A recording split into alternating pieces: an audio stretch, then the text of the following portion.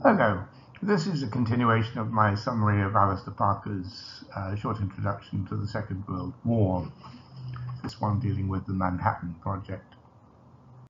It comes from his chapter 14, The Defeat of Japan and the Atom Bomb. Perhaps in another video I'll talk about the development of nuclear research during the interwar period.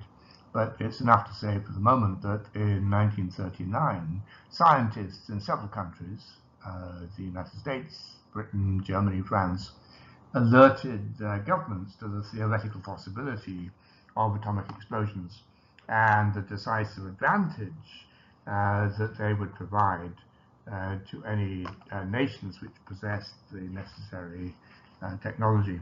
This led the British Air Ministry to order 1 ton of uranium oxide in May 1939, and for the German Ministry of Economics and the French Ministry of Armaments to become interested in nuclear research.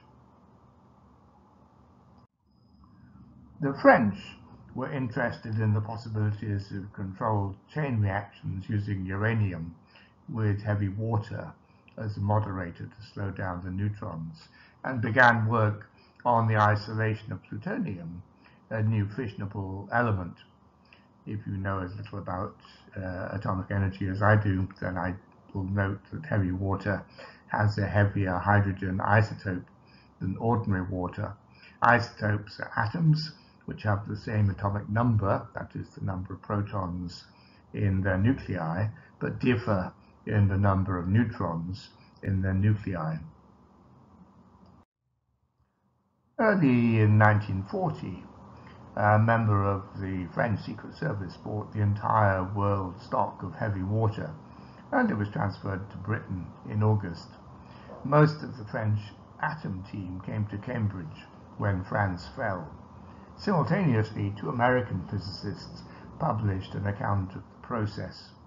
We should note that there was no secret behind the atom bomb. The basic theoretical principles were public, and the only problem was that of exploiting atomic energy in terms of the application of that process. To make an atomic weapon required an isolation of enough uranium-235 for a critical mass, that is, an amount of sufficient volume and density to prevent too high a proportion of free neutrons from dispersing their energy without being captured by further nuclei and causing them to split. Piles are needed to generate controlled chain reactions to transmute uranium-238 into plutonium, which is a fissile element. These operations needed the development of whole new industries operating completely novel equipment.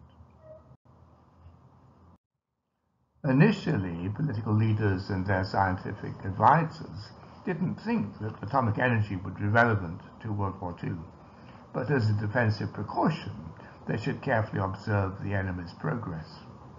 In March 1940, however, Otto Frisch and Rudolf Peels, both refugees from the Nazis living in Britain, wrote a memorandum which was communicated to a government-appointed science committee.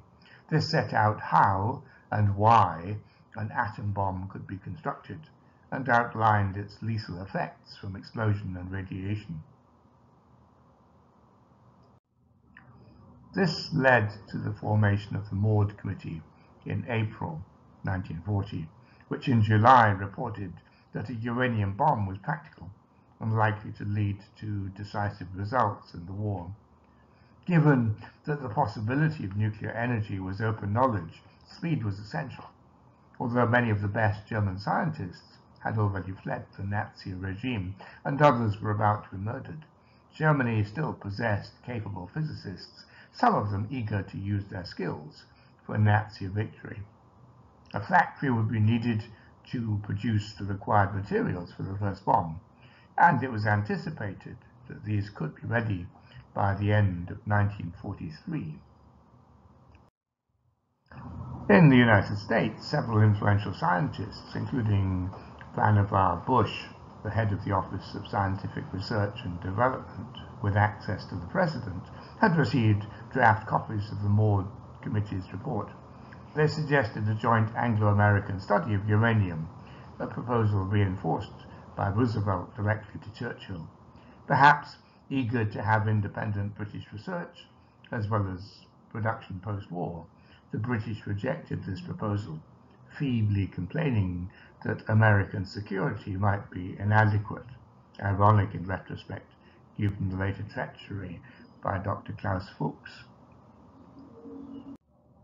This is Vannevar Bush, a director of the American Office of Scientific Research and Development from 1941 through to 1947, and a key figure in various key scientific developments and breakthroughs during this period.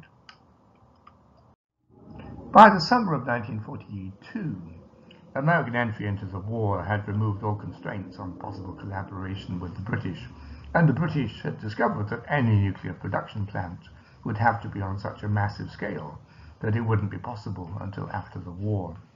A similar constraint probably also inhibited the Germans. Therefore, the British now approached the Americans, but found that the Americans were now uninterested. Despite amiable expressions of willingness from Roosevelt, the flow of information had dried up.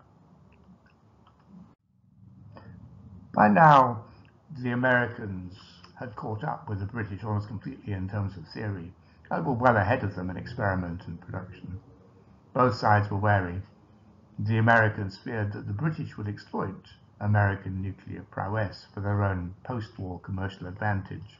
The British feared a future in which they would be dependent on the United States, whilst other nations, such as the Soviet Union, forged ahead with their own programs.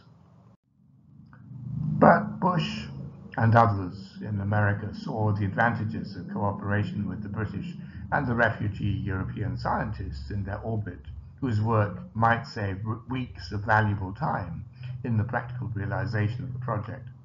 The impasse was resolved when the British renounced using nuclear know-how for commercial gain, and in August 1943, at the First Quebec Conference, Roosevelt and Churchill signed a formal cooperation agreement for limited cooperation.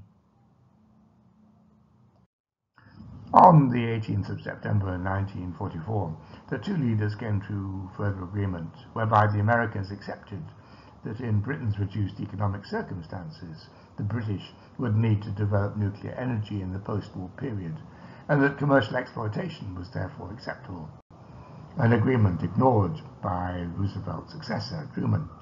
They also agreed not to share knowledge of their work with the Soviets, albeit that scientists involved with the Manhattan Project to develop the bomb opposed this secrecy, arguing that Soviet participation would make it easier to devise a scheme for international control and inspection of nuclear weapons.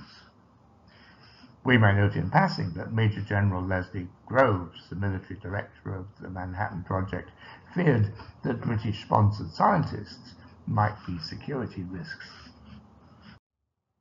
So, thank you very much for listening, and particular thanks to my patrons for their kind support and encouragement. Without them, I wouldn't be able to make these videos.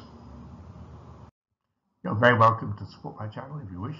Please do like, comment and share on the videos, it really does help. Subscribe if you want to be notified of future videos. Patreon and PayPal links below for those of you who want to provide practical support. Next week we'll finish this chapter with a video on the bomb and the Japanese surrender. Have a good day.